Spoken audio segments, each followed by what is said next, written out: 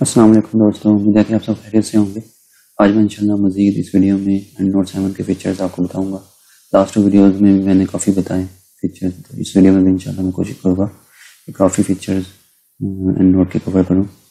तो इंट्रोडक्शन यही है कि एक रेफरेंस सॉफ्टवेयर है, रेफरेंस मैनेजमेंट सॉफ्टवेयर है, जिसमें आप अपनी बिब्लियोग्राफी जो एसेज में, आर्टिकल्स में, रिसर्च आर्टिकल्स में, थीसिस में और रिपोर्ट में मैनेज कर सकते हैं। तो आज के लेक्चर में मैं ये चीज़ें कवर करूँगा। तो सबसे पहले हम स्टार्ट करते हैं कि रेफरेंस स्टाइल्स यानी कैसे चेंज कर सकते हैं। तो सॉफ्टवेयर की तरफ आते हैं।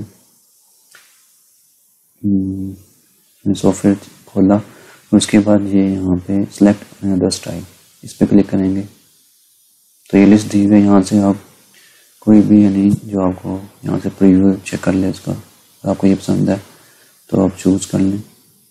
ये देखिए, ये मैं जब यहाँ पे सिलेक्ट होगा तो ऑटोमेटिकली मेरी वर्ड के अंदर भी एंड नोट में जाएगी। आप और देखिए ये वर्ड के अंदर भी ऑटोमेटिकली आ जाएगा। ये मैंने चेंज किया तो मेरे रेफरेंस चेंज हो गए। ठीक है, दोबारा फॉर एग्जांपल दोबारा आपके सामने करके दिखाया था ताकि आपको ये समझ आ जाए। क्या अंदर मैं कोई ये करता हूँ ऐसा जिसमें नंबरिंग है, इसको चूज़ करता हूँ ताकि आपको क्लियर हो जाए। मैंने चूज़ किया डिक्शन के नाम से, आइए इधर अगर मैं चेक करूँ तो ये आ गया। तो मैं क्लिक करूँगा, ये देखें मेरे ये नंबरिंग के लिहाज से ये भी और साइटेशन भी नंबरिंग में चेंज होगी। जो आप एंड नोट के जरिए रेफरेंस स्टाइल चेंज कर सकते हैं। दोबारा एक और करके दिखा दूँ आपको ताकि मज़ीद आपको समझ आ जाए। यहाँ पे क्लिक किया, मैंने चूज़ किया, ये मैंने एक्शन नंबरिंग के नाम से, अगर मैं इसमें चेक करूँ तो ये इधर लेकिन मैंने चेंज किया तो साइटेशन भी चेंज होकर दोबारा नाम पे आ गई और वो फुल लिस्ट जो बिब्लियोग्राफी लिस्ट है आपकी वो भी सारी सामने आ गई। तो यूँ आप रेफरेंस स्टाइल को चेंज कर सकते हैं। अब सेकंड नंबर पे है कि डाउनलोड कैसे कर सकते हैं। कि फॉर एग्जांपल इस लिस्ट के अंदर आपके जनरल का स्टाइल नहीं है इस लिस्ट के अंदर, ठीक है, तो आप डायरेक्ट यानी गूगल से भी यानी स्टाइल डाउनलोड कर सकते हैं किसी भी जनरल का। फॉर एग्जाम्पल मैं करके जाता हूँ, गूगल स्कॉलर खोलें, उसके बाद जनरल का नाम लिखे, मैंने गूगल स्कॉलर नहीं बल्कि आपने खोलना है गूगल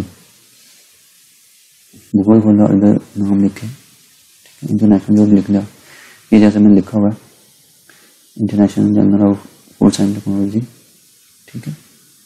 एंड नोट्स है, एंड पे लिखना है आपने एंड नोट स्टाइल, जनरल के नेम के बाद लिखना है एंड नोट स्टाइल। अगर तो ये जनरल का एंड नोट स्टाइल होगा तो ये पहला जो लिंक होगा ये इस पे एंड नोट लिखा हुआ है, ये यानी इसका मतलब है इस जनरल का एंड नोट स्टाइल अवेलेबल है। अगर नहीं होगा तो यहाँ पे शो नहीं होगा, उसका फिर आपको खुद बनाना पड़ेगा। मैं आपको नेक्स्ट वीडियो में बताऊंगा कि कैसे आप यानी जिसका यानी स्टाइल अवेलेबल नहीं है तो कैसे आप एडिट करके अपने मुताबिक यानी स्टाइल बना सकते हैं। वो मैं इंशाल्लाह नेक्स्ट वीडियो में बताऊँगा आपको। यहाँ पे मैं बताता हूँ कि कैसे आप एंड नोट स्टाइल को डाउनलोड कर सकते हैं। इस पर क्लिक करें, ये मैंने क्लिक किया, उसके बाद ये डाउनलोड पे स्टाइल पे क्लिक करें, यहाँ पे डाउनलोड होगा, इसको उठाकर आप डेस्कटॉप पे ले आए, ठीक है, और इसका कोई भी नाम चेंज कर ले ताकि आपको वहाँ से, या इसका तरीका ये होता है कि रीनेम करके इसको कॉपी कर लें ताकि आपके जहन में रहे, ठीक है।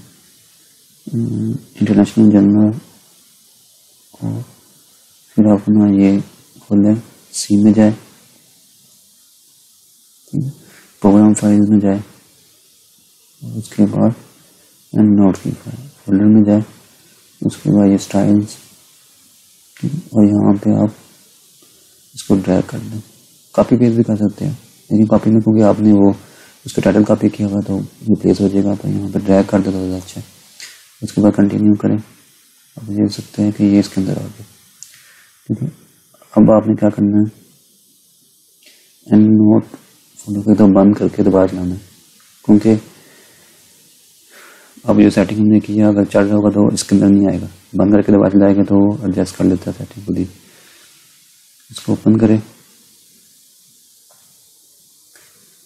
अब दोबारा इस पे जो है आप इस पे ये आपके सामने स्टाइल और सर्च पे आप लिख दें। ये देखिए नाम को आपने क्या है सामने आ गया, इसको सेलेक्ट करें उसको चूज़ कर लें।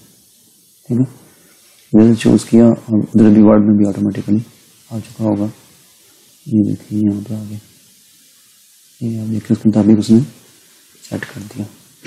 ठीक है, तो ऐसे साइटेशन भी चेंज होगी और रेफरेंसेस भी, जो लिस्ट है वो भी चेंज होगी।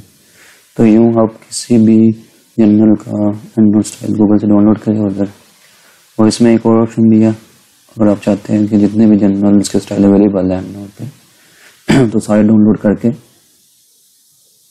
ठीक है, ये ऑलरेडी मैंने डाउनलोड किया था तो 16 MB का सिर्फ, जितने भी स्टाइल जो एंडनोट के अवेलेबल है वो सारे आपके सामने आ जाएंगे। देखिए ऑलरेडी मैंने करके रखे हुए, आपने सिंपल ये करना, उसको ऑन करना, ठीक है, उसको कॉपी करना, यहाँ पे सिलेक्ट ऑल करके कॉपी, और उसके बाद आपने जो स्टाइल ऑफ होल्डर जैसे सी के अंदर जाएंगे, प्रोग्राम फाइल और एंडनोट और स्टाइल्स इधर आपने पेस्ट कर देना, क्योंकि ऑलरेडी मैंने किए हुए इसलिए मैं दोबारा नहीं कर रहा। तो इस तरह सारे जितने भी एंडनोट के स्टाइल अवेलेबल है वो सारे यहाँ पे आ जाएंगे। नहीं तो अगर आपको ज़रूरत नहीं है तो आप सिंपल उसका नाम लिखें गूगल के अंदर और सर्च कर लें। ठीक है, तो ये वाला पोर्शन भी कवर हो गया। उसके बाद आते हैं कि साइटेशन आपने लिख दी है और उसको डिलीट करना है आपने। ये बड़ा इंपॉर्टेंट है, ये चीज़ सीखने वाली है। थर्ड की मैं बात कर रहा हूँ, delete citation from the word file.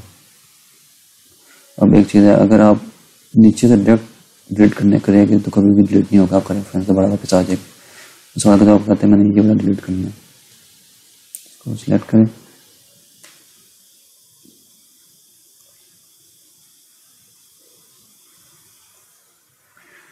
कर लिया। आप मुझे कवर करता हूँ, अगर मैं इसको डिलीट करूँगा, ऐसे डिलीट कर दिया मैंने सारा। ठीक है, मैंने डिलीट कर दिया। अगर मैं इसको अपडेट करूँगा तो दोबारा वापस आ जाएगा। अपडेट किया, देखिए दोबारा वापस आ गया। तो अगर यूँ डिलीट करेगी तो कभी भी डिलीट नहीं होगा, जब कभी फिर अपडेट करेगा तो दोबारा। तो इसका तरीका ये होता है कि आप साइटेशन में डिलीट करें। फॉर एग्जांपल आपने ये 2015 में दिखा देता हूँ आपको नीचे, ये पहला रेफरेंस है, ये मैंने डिलीट करना। तो ये पूरे साइटेशन को सिलेक्ट करके डिलीट करें। अब वो नीचे से भी ऑटोमेटिकली डिलीट हो गया। तो इसको सेव कर लें। उसके बाद अगर अपडेट करेंगे तो आपका वो रेफरेंस वापस नहीं आएगा। तो अगर आपको गलती से कोई साइटेशन कई जगह पे पड़ गई है तो आप यूँ साइटेशन को डिलीट करें, क्योंकि एंड वाले जो रेफरेंस फुल रेफरेंस है उसको डिलीट ना करें, उससे कभी भी डिलीट नहीं होगा। तो ये सिर्फ मिस्टेक से कभी बाद दफ़ा नहीं आपको डिलीट करना पड़ जाता है, तो उसको सिलेक्ट करें और डिलीट कर दें। ठीक है, तो ये पोर्शन भी यानी आपके सामने क्लियर हो गया। उसके बाद है कि मैंने एक ही जगह पर, यानी बाद होता है एक जगह पर 3 रेफरेंस डालने पड़ जाते हैं आपको ना, या 2 डालने जाते हैं या 4 डालने पड़ सकते हैं। तो वो कैसे डाल सकते हैं वो तरीका ही मैं बता दूँ आपको। फॉर एग्जांपल आपने यहाँ पे 4 रेफरेंस डालने हैं, ठीक है। तो एंडनोट में जाए आप ब्रांड से ले लेते हैं, आपने ये वर्ड डालना, ठीक है। तो यहाँ पे आपने स्पेस देनी है, ठीक है। उसके बाद इस पर क्लिक करना और इंसर्ट साइटेशन, ठीक है। यहाँ पे क्लिक करेंगे और ये आपके सामने आ गया। अब आपने जो कर्सर रखना है इसके अंदर रखना है, दूसरा रेफरेंस डालने के लिए इसी जगह पर ना, ये ध्यान रखना कर्सर अंदर हो ब्रैकेट के ना। उसके बाद आपने दूसरा क्लिक करना, इसमें डाल देना। ये देखिए आप दूसरा ये खुद ही मैनेज करता रहेगा। अगर तीसरा डालना तो यहाँ पे ब्रैकेट के अंदर रखना कि ब्रैकेट के अंदर, यानी जो ब्रैकेट इसके अंदर कर्सर हो आपको।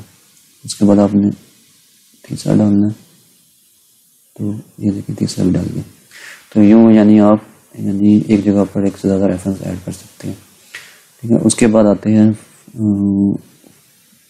5th नंबर पे, तो convert citation and bibliography into plain text. अच्छा, ये बड़ा इंपॉर्टेंट ऑप्शन है, क्योंकि आपने सारे रेफरेंस लिख लिया है, और मैंने सारे रेफरेंस लिख लिया, तो इस पर ना लिंक लगा होता है। ये लिंक जो ये कलर चेंज होता है ना, इसका मतलब है ये लिंक इसके साथ अटैच है, ठीक है। क्योंकि जब आपने यानी कहीं सेंड करना है तो क्या होगा कि आप किसी को सेंड कर रहे हैं तो ये उसके बाद ये लाइब्रेरी नहीं है, तो जब वो अपने उधर खोलेगा तो कोई भी रेफरेंस शो नहीं होगा, तो सारा कुछ यानी गड़बड़ हो जाएगा। तो इसलिए जब भी आपने किसी को सेंड करना है या जर्नल में सबमिट करना है तो कोशिश करें कि ये वाला ऑप्शन करके इसको सेंड करें कि आपने इसको प्लेन टेक्स्ट में कन्वर्ट कर देना। अब ये कैसे करते हैं, सिंपल है, आपने इधर जाना है कन्वर्ट साइटेशन एंड बिब्लियोग्राफी, इस पर क्लिक करना है और इधर करना है कन्वर्ट टू प्लेन टेक्स्ट। ठीक है, वेन में सेकंड ऑप्शन है, इस पर क्लिक करेंगे, इसके बाद ओके करेंगे, ये सामने। अब देखिए ये लिंक खत्म हो गया, कोई लिंक नहीं आ रहा, कोई कलर चेंज नहीं हो रहा। और इसको आपने सेव कर लेना है, फाइल को जहाँ भी आपने सेव करना है, इस नाम से भी टेक्स्ट के नाम से, ठीक है, यहाँ पे सेव करना है। अब ये वाली फाइल अगर आपने किसी को भेजनी है तो याद रखेंगे कि ये वाली फाइल, जो मैंने ये वाली फाइल भेजें, ताकि जब वो इसको ओपन करे तो लिंक नहीं बने हुए तो उसके रेफरेंसेस में कोई इशू नहीं आएगा। ठीक है, तो ये भी चीज़ क्लियर होगी आपको। उसके बाद मैं आता हूँ how to create group set and small group in EndNote। ठीक है, अच्छा एक ऑप्शन मैं इधर और बता दूँ आपको कि आप इकट्ठे सेलेक्ट करके भी एक जगह पे आपने कोई रेफरेंस डालने हैं, इकट्ठे डालने हैं। फॉर एग्जांपल मैं कहता हूँ कि मैंने यहाँ पे डालना है। ठीक है, तो आपने ये 4 रेफरेंस इकट्ठे डालने हैं। आप उसको सेलेक्ट कर लें, चारों को सिलेक्ट किया और दोबारा वर्ड पे आए, इधर एक स्पेस दे दें, तो ये ऑप्शन है एक इंसर्ट साइटेशन, और यहाँ से आप यानी इंसर्ट सिलेक्टेड साइटेशन, यानी ये ऑप्शन भी है कि इकट्ठे, यानी देखिए सारे इकट्ठे, यानी वहाँ पे चारों रेफरेंस यहाँ पे आ गए। तो आप यूँ भी यानी कर सकते हैं, ये वाले ऑप्शन को यूज़ कर सकते हैं, ये जो मैंने बताया था आपको, and more than one citation वाला। ठीक है, अच्छा उसके बाद आते हैं how to create group set and smart group in EndNote, कि आप कैसे यानी स्मार्ट ग्रुप बना सकते हैं EndNote के अंदर। ये बड़ा ज़बरदस्त ऑप्शन है, ये भी मैं क्लियर कर दूँ आपको। तो आपने सबसे पहले जाना है ग्रुप के अंदर। ठीक है, इधर से आपने सबसे पहले करना है, मैं दे दूँ मैंने क्या बताना है आपको, ग्रुप सेट बनाना बताना है और ग्रुप स्मॉल ग्रुप। तो सबसे पहले हमने ग्रुप्स के अंदर आना है, पहले हम सेट बना देते हैं group. For example create group set. ठीक है, यहाँ पे नाम रखता हूँ मैं इसका PDF या full paper, full PDF paper, यानी मेरी लिस्ट के अंदर जो जिस पे PDF फाइल अटैच है उसका मैं एक स्मार्ट ग्रुप बनाना चाहता हूँ। ठीक है, अब मैंने इस सेट रख दिया ये। अब मैं क्या करूँगा, ग्रुप और क्रिएट स्मार्ट ग्रुप डायरेक्ट बना ले, वो सर्च करने की जरूरत नहीं, पे लिख के यानी साकिब, यहाँ पे लिख दें साकिब। ठीक है, और उसके बाद क्रिएट ग्रुप ऑटोमेटिकली, यानी ये ज़रा आसान तरीका है कि ऑटोमेटिकली जितने भी साकिब के नाम से रिपोर्ट थे सारे मेरे इस फोल्डर में आ गया। ठीक है, इसको उठा के आपने इधर रखना, तो इधर रख दे, ये अपनी मर्जी है, इधर रखना इधर रख दे, ड्रैग करके ये हर उसमें चला जाएगा, तो कोई इशू नहीं है। तो ये आसान तरीका है कि आपने अगर पहले कोई सेट बनाना तो सेट बना लें, उसके बाद आपने क्रिएट स्मॉल ग्रुप। ठीक है, तो ये आप इजीली यानी दोबारा बना के दिखा देता हूँ मैं। कोई क्रिएट स्मॉल ग्रुप करना है आपने, यहाँ पे उस ग्रुप स्मार्ट ग्रुप का नाम देना है, तो आप भी दे देता हूँ अबिद, और यहाँ पे मैं अबिद लिखता हूँ और यहाँ पे क्रिएट करता हूँ। देखिए अबिद के नाम से जितने पेपर थे वो सारे ऑटोमेटिकली मेरे स्मार्ट ग्रुप में आ गए। इसको उठा के आप नहीं रखना है, ये अपनी मर्जी आप। तो यूँ इजीली आप स्मार्ट ग्रुप, ग्रुप सेट और स्मार्ट ग्रुप बना सकते हैं। ये भी मैंने क्लियर कर दिया आपको चीज़। इसके बाद आती है how to rate references in EndNote। ये बड़ा इंपॉर्टेंट यानी ज़बरदस्त फंक्शन है। मिसाल के तौर पर आपको कोई पेपर इसमें चले जाते हैं, रेफरेंस में आप पेपर कोई पढ़ रहे थे, ठीक है, जैसे अटैच किया हुआ, आपको लगा कि यार ये वाला इस पेपर के अंदर ना कोई इम्पोर्टेंट चीज़ है, तो आपके लिए इम्पोर्टेंट पेपर है, तो आप इस पर स्टार 1 स्टार कर दें या इसको 5 स्टार कर दें, आपकी अपनी मर्जी है। ठीक है, और फिर आपने समझा कि ये वाला जो पेपर है ना ये बड़ा इम्पोर्टेंट है, यानी इसको स्टार कर दे, राइटिंग कर दे इसकी ना। ठीक है, आपने देखा कि ये वाला भी इम्पोर्टेंट है बढ़ाना, तो यहाँ पे आप स्टार्ट कर लें। ठीक है, अब इसको सेव कर लें, कंट्रोल एस कर दें। उसके बाद आपने अब इनका स्मार्ट ग्रुप बनना है रेटिंग का ना, ठीक है। अब कहते हैं रेटिंग वालों का एक यहाँ पे ग्रुप बन जाए ताकि आपको बाद में ढूंढना है। अगर आपको यानी 100 रेफरेंस इसमें ऐड है या 1000 रेफरेंस ऐड है तो उसमें से आपको स्टार वाले ढूंढना आसान हो। तो अब सिंपल है, ग्रुप में जाए और क्रिएट स्मार्ट ग्रुप, यहाँ पे इसका नाम रख दे रेटिंग, ठीक है, ताकि आपको, और यहाँ पे सेलेक्ट करें रेटिंग, ये रेटिंग, ठीक है। अब ये 5 स्टार वाले, अगर आपने 5 स्टार लगाया, 2 स्टार है, क्योंकि मैंने 5 स्टार लगाए तो मैं 5 वाले पहले ग्रुप बना देता हूँ। ये मैं क्रिएट करूँगा और ये देखिए स्टार वाले जितने भी थे 3 स्टार ये स्मार्ट ग्रुप में आ गए। यूँ आप यानी ना पढ़ते हुए या कोई पेपर पढ़ रहे हैं उसको आपने याद रखने के लिए आप स्टार लगा दें कि ये इतना इंपॉर्टेंट पेपर है, इतना है, तो ये ऑप्शन बड़ा ज़बरदस्त है। इसके बाद आते हैं how to improve references or to import references from Word, Microsoft Word to EndNote, ठीक है। ये मैं आपको बता दूं कि फॉर एग्जांपल इसको बंद कर देते दोबारा ताकि आपको क्लियर हो जाए एक चीज़ मैं बताना चाहता हूँ आपको ना, ये कैसे है। फॉर एग्जांपल आप चाहते हैं कि मैं ये खोल लेता हूँ दोबारा आर्टिकल, जैसे खोल लेते हैं जब मैंने सेव किया हुआ था, ये आइकन पर मैंने सेव किया हुआ, यहाँ से मैं दोबारा खोल लेता हूँ।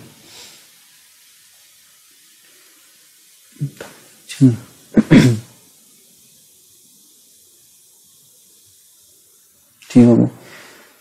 तो जब हमने आपने फाइल दोबारा ओपन करनी है और इसके बाद आपने EndNote खोल लेना, ठीक है। मैं बताता हूँ कि मैं क्या कर रहा हूँ, मैं भी क्लियर करता हूँ आपको, ठीक है। उसके बाद आपने कुछ नहीं करना, एंड पे जाना है, इधर रेफरेंस पे दो क्लिक कर देना और इसके बाद आपने इधर EndNote पे जाना है और यहाँ पे अपडेट कर देना, ठीक है। ये अपडेट कर दिया। ये अब EndNote के अंदर आपकी यानी फाइल में दिखा देता हूँ, खुल गई होगी, आपको दिखाता हूँ। ये देखिए यहाँ पे आ गई। अब जो आपके वर्ड के रेफरेंस थे वो सारे यहाँ पे EndNote के अंदर आ गए। अगर आपको कोई यानी लगता है कि चेंज करना है आपने, तो जो वर्ड में जो आपने दिया आर्टिकल लिखते हुए या थीसिस, वो सारे यानी आपको लग रहा है कि इसमें कोई गलती है, किसी का ऑथर नेम सही नहीं है, तो उसको डबल क्लिक करें, उसको एडिट कर लें, या कुछ ऐड करनी है आप ऐड कर लें, ठीक है। तो ऐसे यानी अपने वर्ड के रेफरेंस, आप जो वर्ड के रेफरेंस है जितने भी आपने पेपर लिखा उसके पे रेफरेंस, आपको कोई गलती लग रही है, आप अगर आप ऐसे सर्च करेंगे तो मे भी आपको ढूंढना मुश्किल हो, लेकिन ये ऑटोमेटिकली आपके पेपर के सारे रेफरेंस जो आपने पेपर में दिए हुए सारे सामने आ जाए। फिर इसमें कोई चेंज करना है, कोई गलती है या ये सही नहीं है, नाम सही नहीं है, तो आप यहाँ से एडिट करके इजीली मैनेज कर सकते हैं। तो आज के लेक्चर में मैंने ये सारी चीज़ें आपके सामने कवर की, तो उम्मीद है कि आपको ये सॉफ्टवेयर भी आप यहाँ से लिंक दिया हुआ डाउनलोड कर सकते हैं, क्रैक सॉफ्टवेयर है। तो इंशाल्लाह उम्मीद है कि आपको ये वीडियो पसंद आएगी और इंशाल्लाह मैं उम्मीद करता हूँ कि आप मेरे चैनल को ज़रूर सब्सक्राइब करेंगे और मेरी वीडियो को लाइक भी करेंगे और बेल आइकॉन पर भी क्लिक करेंगे ताकि फ्यूचर की जो अपडेट्स आपको मिलती रहे। Thanks for watching this video, take care, अल्लाह हाफिज़।